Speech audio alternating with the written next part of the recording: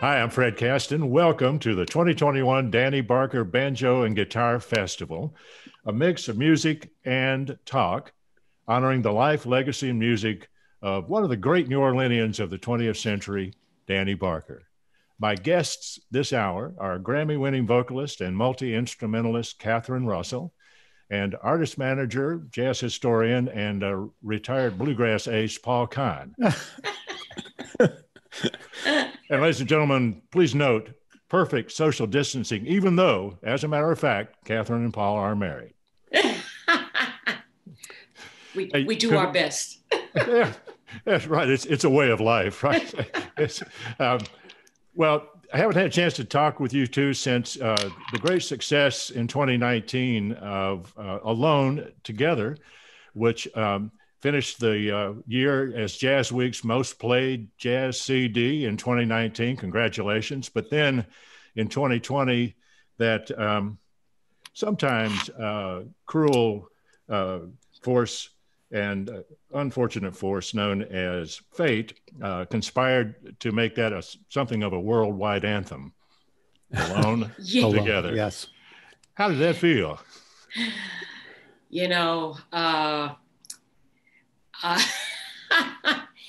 It feels all kinds of ways, and I still want it to be a positive, have a positive spin, but boy, oh boy, when nobody had any ideas. So what are you going to do?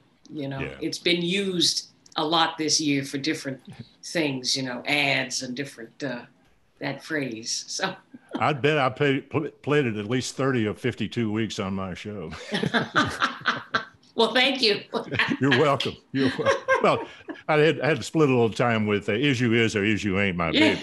And, then you needed to give some coverage to You Can't Pull the Wool Over My Eye. Or can you? Yeah, or can you? Yeah, all of the above. Right. But that's a great record. Another, and that's what, your seventh, I think? My seventh, yeah. Yeah. And beautifully done, Catherine. Thank you. As usual. Since then, have you had a chance in 2020 to actually do much performing?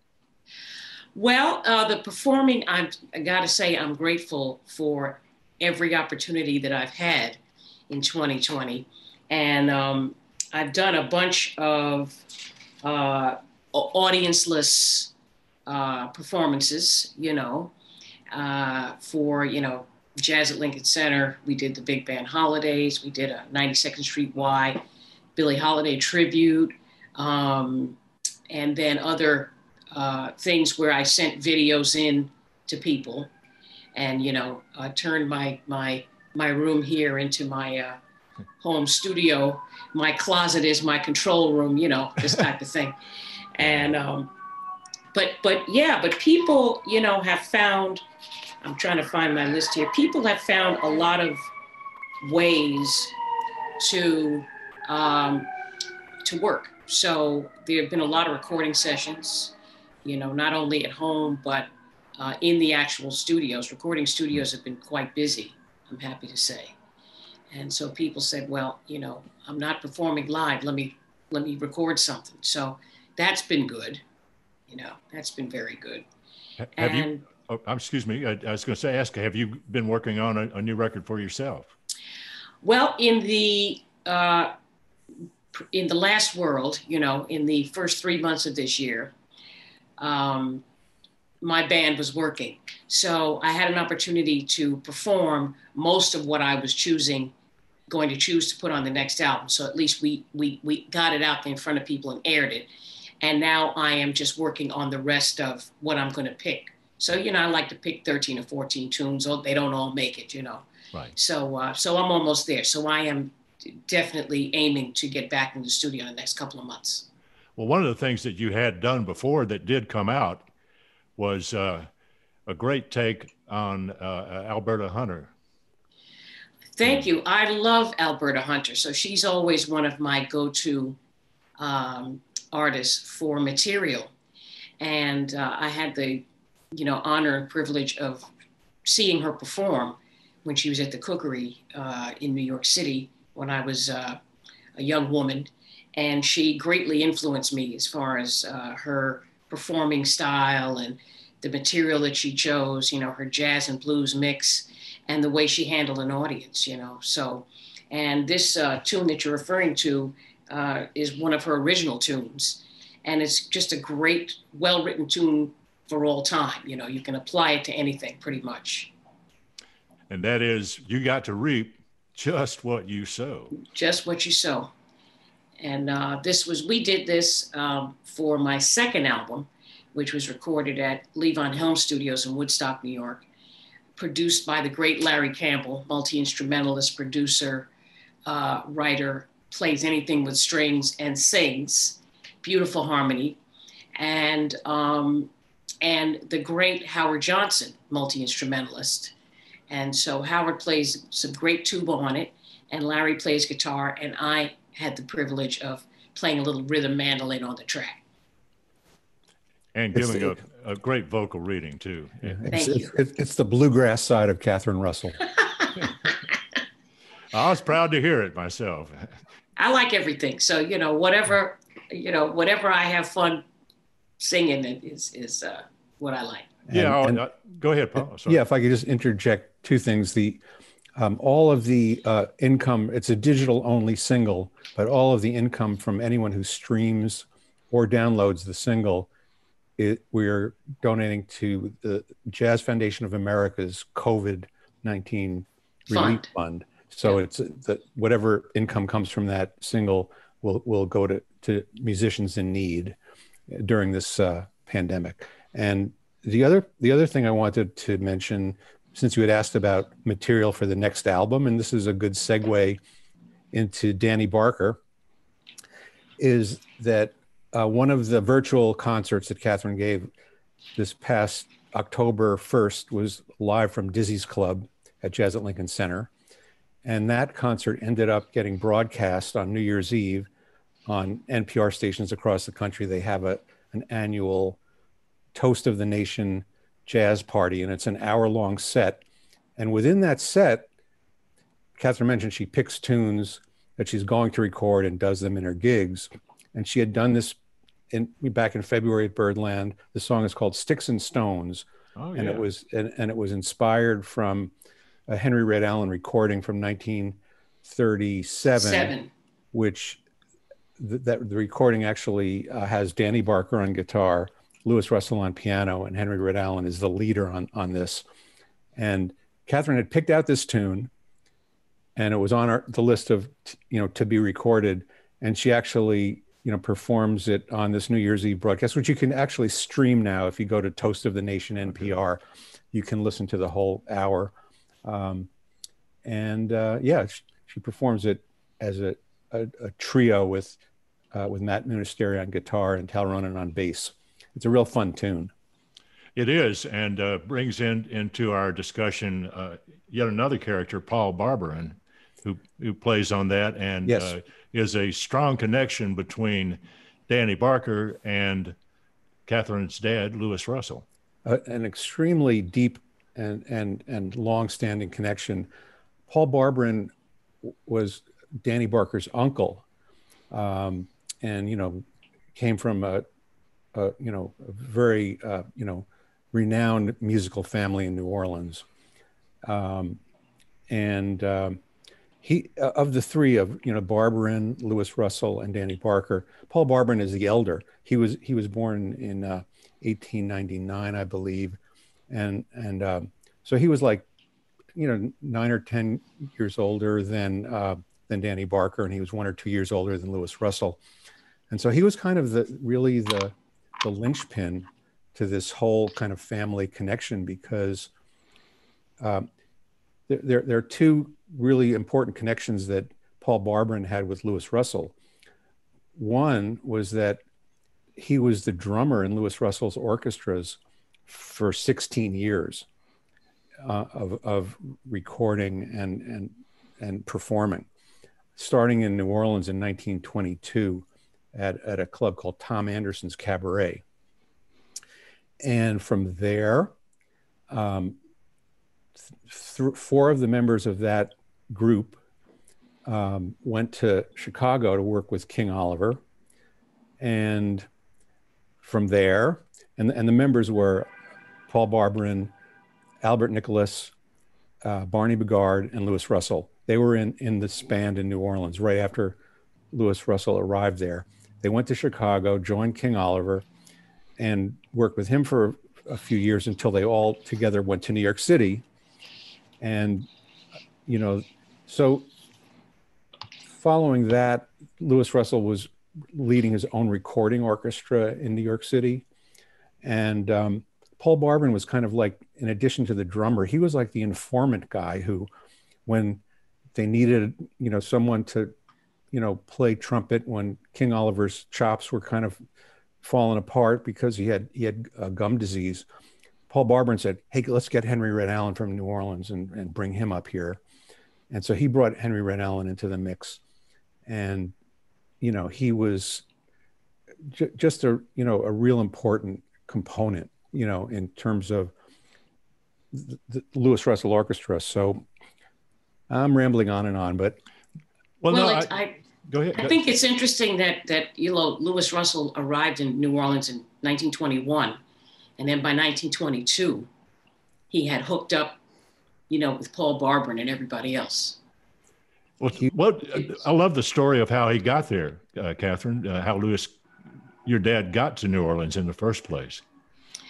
Yeah, well, he was, and Paul will correct me if I get any of these facts wrong, but he was a piano player for silent films in Panama, and then won a lottery, Panamanian National Lottery, for $3,000. And he and his mother and his sister came over and went to New Orleans. His mother had been in the United States before that, so it wasn't her first time. She had studied in the States, but that enabled them to get on the boat, and a big boat, and come to New Orleans. And then my dad, of course, seemed like he had an idea to go to New Orleans anyway, like a lot of other people, because there was work there, because so many musicians were coming in. And so he immediately just started to try to make connections and form bands and get gigs, and he did. Paul, have you been able to determine when Paul Barberin and Louis Russell first got together as composers? Well, it was very early on because Louis Russell filed copyrights with the Library of Congress from Chicago in 1925 and 1926. And there were probably more that he filed, but someone had emailed me like a printout of like 10 of the copyrights. And it's interesting because of those 10, 5 of them are co-writes with Paul Barberin. 5 of them are just Louis Russell. And of the 5 that he co-wrote with Paul Barberin, 2 of them ended up getting recorded. And 3 of them are just, among their catalog of lost compositions that were never recorded, and we don't know what they sound like. But one of those, Come Back Sweet Papa, was recorded by Louis Armstrong and the Hot Fives, and that was in 1926, and it was Armstrong's second recording session with the Hot Fives. They went in on one day, just recorded one tune, and that was the tune. And this was before either Paul Barberin or Louis Russell recorded with King Oliver, which happened the next month. So in fact, their very first appearance on recording was as a songwriting team. And so they were really, Paul Barberin was a composer with other people besides Louis Russell, but I would say that in that little band of Tom Anderson, there was kind of a clique kind of thing.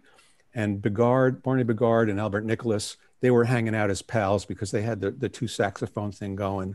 Right. And they were kind of like inventing that. And, the musicians were coming off the river boats, coming to check them out and see what they were doing because it was something new. And then, the rhythm section guys, Louis Russell piano and Paul Barber drums. They kind of hung out as a unit, and then when they all ended up in Chicago together, the Barber and Russell thing kind of deepened because of the songwriting, but they also were just a great rhythm section. And I would just say that, I'm thinking over this huge body of recorded work that they did together, and say to the listeners for Danny Barker Festival people, if they want to check out like one of the hardest swinging rhythm sections in the history of jazz, listen to King Oliver and the Dixie Syncopators recordings from 1926 and 27. Then listen to Louis Russell Orchestra recordings in New York City in 1929 and 1930. And then beyond that, Henry Red Allen recordings in New York City in 1929 and 1930, and Louis Armstrong recordings in New York City in 1929. There's a whole, basically, the band was used by different leaders. They had their own recordings, right. and it's just like an incredible body of work. And then the cherry on top of the sundae is Louis Armstrong Orchestra in the swing era from 1935 to 1938, the Decca recordings. It's all Paul Barber and Louis Russell and Pops Foster. So together they formed really the hardest swinging rhythm section in that period. And a lot of writers have talked about the competitive scene in New York and who was the best band. And Russell got rated up there with Duke Ellington and Fletcher Henderson in a lot of histories.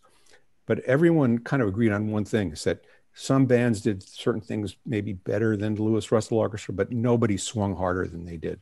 Everything that I've heard just hops off, the record player. I mean, it really does. It makes you, if you're not moving, you better check your pulse, man. It's true. They really could outswing anyone else. And I think that, people really praise Paul Barber as a drummer. Everyone that worked with him, Louis Armstrong, Albert Nicholas, Louis Russell, they all are on the record of saying, he was really a great drummer he could play a lot of different styles. But, the comment that I think Albert Nicholas made, he was asked in an interview, what was the special thing about the Louis Russell Orchestra? And he just simply answered, he said, we all spoke the same language. Oh, yeah. What a beautiful thing. Yeah. Beautiful thought there. And they had the Louis Russell Orchestra also with the tunes that, one of the tunes that Paul, I think, and Louis co-wrote, had a kind of a modern sound to me, and that's the New Call of the Freaks. I love their titles anyway. They got some great titles, man, but that one had a very modern feel, kind of open harmony sound and an interesting feel. Yeah, that's a classic. It's a cult classic, and it's also probably Louis Russell's biggest hit. It was a big record in 1929, and also kind of his theme song, and he re-recorded it in different titles and iterations. There was the Ghost of the Freaks, and there was Freakish Blues, and then Garbage Can Blues and his band in the later 40s, and they were all Barber and Russell co-writes. But yeah, I mean, people have compared that the New Call of the Freaks to like an Ellington sounding modern. It's kind of a modal blues, and it has one invention in recording history is that maybe the first recording that had a fade at the end, where now you think you're going to make a record, how do we end it? There are a million ways you can, the drummer can hit the cymbals and end it that way. But they ended the song there were no faders. There wasn't like a recording studio where the engineer could just pull down a lever. Everybody just started playing softer and softer, and they kind of invented that with that particular recording. I remember Alan Toussaint talking about how he said, well, we were so out of it, we were the technology, we didn't want the engineer to fade it down. We just wanted to play the fade. Yeah. He was saying that Cosimo got him kind of squared away on letting the engineer do some of it, you know. So even after they had that technically possible, it wasn't always the case. Paul Barberin also was very instrumental. In fact, speaking of instruments, I think he sent Danny Barker his first banjo, and then he helped. Actually, he's the one who arranged for Danny to come up to New York in 1930. Yeah.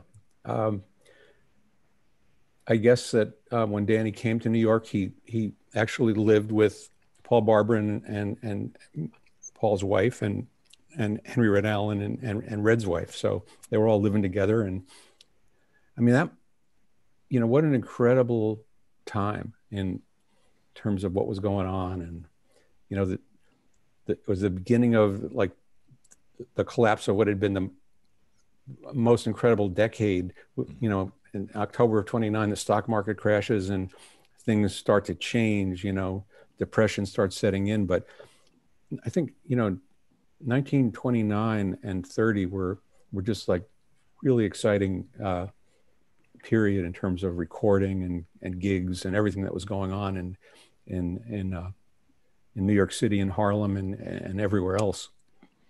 By the time Danny Barker gets to New York, Paul and Louis had almost a decade under their belts of working together as players and composers. Yeah, that's true, and it's really interesting because like Paul Barberin was a mentor and an informant. Like I said before, he kind of like made connections for people, and I think in a sense that like Louis Russell and Paul Barberin were very business oriented. They both knew that they were interested in long money and mailbox money. They wanted to get their name on songs and get them covered. So I think part of the idea is like they were in Chicago and they're filing these copyrights, and amazingly they got Louis Armstrong to record one of their songs. I mean, there isn't even a drum on that track. I mean, right. But still, yeah. I mean, so the other interesting thing is that since we're on that subject, in Louis Russell's archive, we found a letter that Paul Barberin wrote in 1961, I think. 1961. And he wrote a letter to Louis Russell. And now they hadn't really been working together since 1938. And all these years later, and Louis Russell saved this letter. And Catherine, would you like to read it? I mean, sure. It's really... I have it right here. And this I'll just set it up and then you can read it. But the gist of the letter is that Paul Barberin is writing to Louis Russell saying, I haven't gotten the royalties that I should be getting, and probably neither of you, for Come Back Sweet Papa, because everybody in the world has covered that tune. The Hot Fives, it was the collectors, the holy grail of early jazz, and right. Bands all over the world had been recording it. And he was like, where's our money? So Catherine can. Yeah, so this comes from Paul Barberin from New Orleans, September 7th, 1961. Hi, Fess. So Fess was short for professor, so they call my dad Fess. I know you will be surprised to hear from me. Well, I've been putting off for a long time. So here it is. Hope you and family are enjoying the best. My wife and I are well. Thank God for that. Now, Fess, it's a lot of loot we've never gotten. And Leeds, Paul, you can... Leeds probably was the publisher of Come Back Sweet Papa. Okay. Right. Yeah. And Leeds is not fair, I'm sure, to us. That is why I offered Harrison Smith 25% on every dollar he gets from me, because he knows the score. That is the most money I ever got on Come Back Sweet Papa. And there's a lot more to get. every record collector in the world has a record of the tune. It is just about 30 companies selling our tune, and Leeds won't do anything about it. Well, I tell you the truth. I'd rather have something than have nothing coming in. I'm supposed to join Papa Bu's band for 3 weeks concert over in Copenhagen sometime in the future. I will find out all I can if I go there. Papa Bu recorded Come Back Sweet Papa, and it was a big seller, I heard. Bob Crosby's band and many other bands. I hope you go down to Leeds' office and let them know what is happening. I have a contract with Leeds on Sweet Papa, or if you don't get results, have a good talk with Harrison Smith. It is a shame the way some publisher does. Well, Fez, if I come to New York this year, I will look you up. My best to you, PB. Oh, wow. Yeah. And then included in that was a cover letter. It was a package with royalty statements, and he includes a royalty statement which from Leeds Music for the period ending December 31, 1960 for 22 cents. And that's like streaming income, man. The statement is, you received 22 cents and then stamped on a statement. It says, this amount is due you, but since it is not our custom to pay royalties on totals of less than $1, we are holding this amount credited to you until the next royalty period. Yeah. Meanwhile, you can hold your breath and hold your stomach, right? Yeah, man. But it's interesting because I think he was on to something. Like these musicians kept in touch with each other, and not that long before this time, Barney Bigard was in Los Angeles, and Kid Ory, they were both living in Los Angeles, and they went crawfishing one day, and so Barney says to Ory, he said, so how much have you made on that Muskrat Ramble tune? And Ory says to Bigard, I have never earned a penny from that tune. So Barney Bigard is shocked, so he said, look, I know a guy in Los Angeles. Let's go to his office tomorrow. So there's a publishing guy in LA that Barney Bigard knows. They go in there,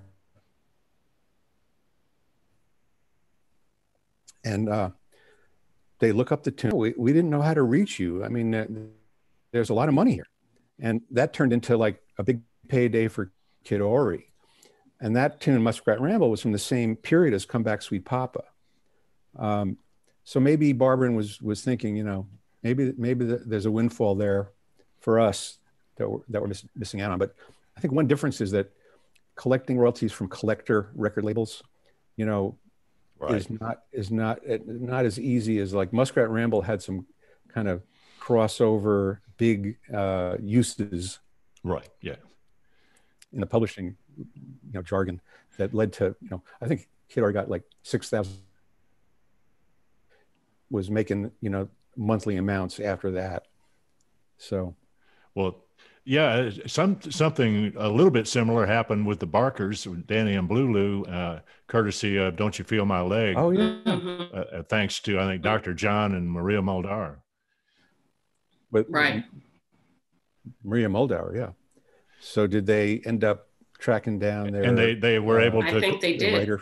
They got a pretty good chunk of change, I think, or certainly to recoup. That had been never given, or I don't even know if, I'm not sure of the circumstances of it, but they were able to collect, thankfully, and then and like with his experience, then continued to receive as her record sold. And I assume that when she did her most recent recording, maybe the estate gets some benefit from that. I had the privilege of hearing Catherine do some of that Blue Lou Barker material with a great New Orleans band in New York City a while back. And man, was that a great show. That was so much fun. And, that leads to just how we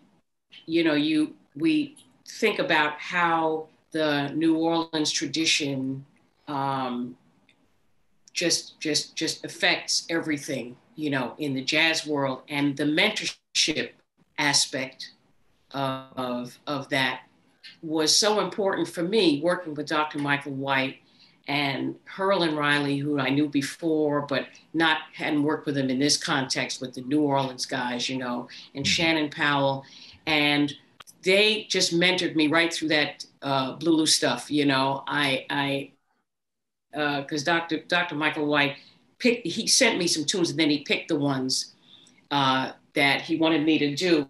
And there was one, little girl from, and I have it written down here. And I had to, you know, I listened to the tune, and I thought, oh my goodness, is he going to ask me, Girl from Jacksonville? Little girl. So Danny Barker, had,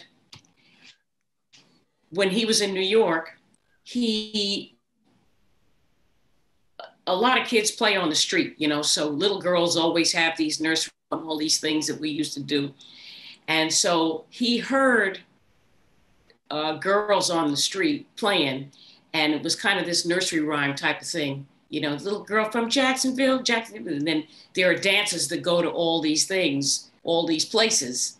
And so Dr. White said, well, why don't you sing that tune? You know, and I thought, I don't know these dances, but I'm gonna have to look them up. So that's what I did. I researched them and then did the best I could and put these things together. And it turned out to be so much fun. And then they taught me, they said, here, you do this. Here's how you do the second line here. Where's your kerchief? You know, so we did. So those guys were so great. And they had all been mentored by Danny Barker as well. So the mentoring continues on. And, you know, so that's really what ties all of this together for me, you know, and I'm just so glad that my dad came up with these elders and also was able to be mentored, you know, and brought into different things by Paul Barber and just be, you know, and he was just ambitious enough to work his way in there because that's like a tight-knit community. So it's really astonishing to me, you know, the more I read that Louis Russell was able to really get in there with these guys at that time. Yeah, quite an accomplishment. And boy, I'm looking here at this 11-piece photo of the Louis Russell Orchestra, 11 pieces, and 6 maybe all-time greats, and everybody in it is a wonderful player. I mean, it's an amazing band. So strong, just strong, everybody, you know. It's like an all-star band. Yeah, from rhythm section on up to the very top there, like Mr. Louis Armstrong playing that. Yeah, you got Red Allen, you know, as so they call him the understudy. Armstrong, right?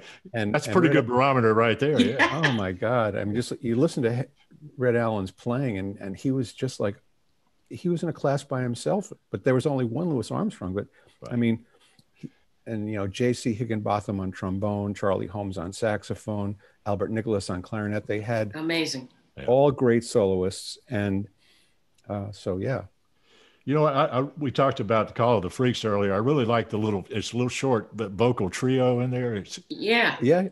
That's just stood out to me. You know, it just fit perfectly. They made it come alive with that. Yeah. So that was the Walter Pichon. Am I saying that right? Pichon. Yeah. Uh-huh. Louis Metcalf and.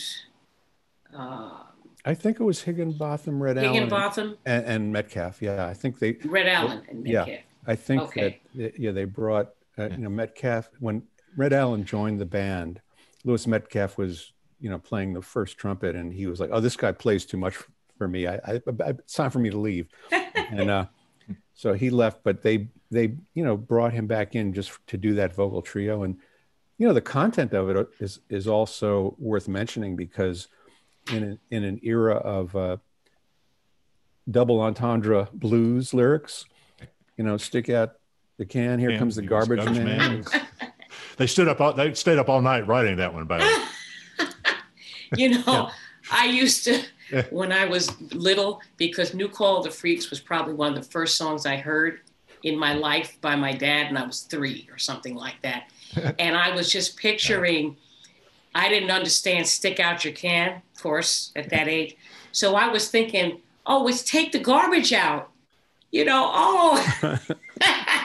And then later on, I was like, oh, no. Geez. Naughty boys. Okay, naughty boys. Well, in that milieu, then, which Danny Barker came into in 1930 in New York, it was just a wonderfully creative community, amazingly so. Absolutely. So, and so you're saying that Paul Barberin just, said, here, I got a banjo, come on up to New York. Yeah, he had sent him, I think, his first one many years ago, and then later said now's the time in 1930.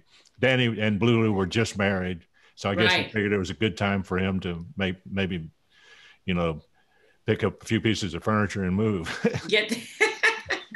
If they had any. And then Danny went on to be the regular guitar player for years with Cab Calloway's big swing band, the big orchestra. And interestingly, there's one photo where Cab Calloway, Paul Barberin, Danny Barker, and Louis Russell are all together, in addition to Red Allen and J.C. Higginbotham and a dancer named Peg-Leg Bates. Oh, yeah. And it's a great photo. It's a really great photo. I think it was taken soon after Danny Barker arrived in New York, because there was some reporting that Cab Calloway actually took Louis Russell's orchestra out on the road for 10 weeks at one point in the early 30s and fronted them. And they, the Cotton Club, had a rotating, Duke Ellington was the first and main band in the Cotton Club. And then, Cab Calloway was there, and Irving Mills managed both of them. And he set up another band called the Mills Blue Rhythm Band. So there'd always be like a good orchestra that he controlled playing the Cotton Club. And when one would come in, another might go out on the road. And I think it was in that case that Cab Calloway took Louis Russell's band out and on a little tour. And that may have been when that photo was taken. They all look pretty young. 1932, I think, is one thing I read. I got to see Peg-Leg Bates dance one time with the Harlem Globetrotters. Wow. Nice. Yeah, he was actually, a lot of people have commented to me about how they knew him. And I guess he had some kind of thing going on in upstate New York in the Catskills long after this era, and was a real kind of celebrity in his own right. Hell of a dancer, man. Yeah. one leg rhythm you couldn't believe. Wow. I think we're just about exhausted our time here this afternoon, but it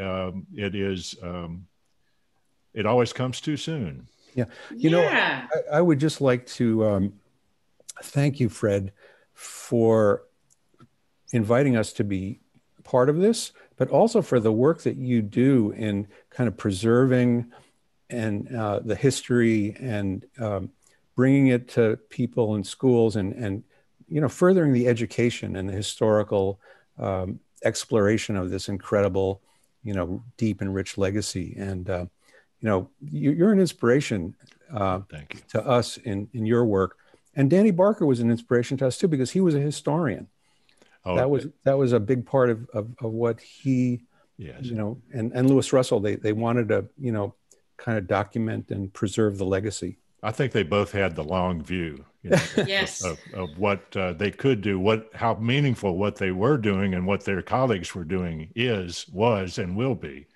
And they were not afraid to take chances and take steps. So this is what I take from that. The more I read about Danny Barker and his life, and he was so great at writing about his life as well. It's just, okay, the guy, he's got a banjo, and the guy says, hey, I got a gig over here. And he's got to ask his mom, the guy wants to take him to Mississippi. Right. and he's got to ask his mother, and his mother's like, don't go to Mississippi. Mississippi, man. Don't go to Mississippi. And he found out why she had said that. And then you learn all about that and the people there and all about the culture. Yeah, so, a life in jazz is a great read, and I'd say a must for any jazz fan. It really is, and it really gives one insight into how people lived. Yeah. And so by keeping Danny Barker's name alive, Fred, I mean, it's what a rich history, and it's just endless. It just gives me hope, all the time. The more I delve into the history. Yeah, you find that some of the greater influencers of our lives and our times ultimately are not people you maybe have known the most about, but you find out in the long run, they really set an agenda and a way of living that has paid dividends for the rest of society. Absolutely. Well, gentlemen and lady, thank you very much for joining us. Until we meet again in person, what a pleasure to have seen you here via the old Zoomer. Oh, absolutely. Thank you for having again. us. Thank you all. And we're going to see you next year at the Danny Barker Festival. We're going to see you. Okay. You have a ironclad deal there, Mike. All right. Don't let anybody say otherwise. That's it. Okay. All right. Adios. You can go around cheating people by some trickery or plan. You can't tell lies on your neighbor, thinking no one will ever know. But as sure as you are living, you've got to reap just what you sow. You've got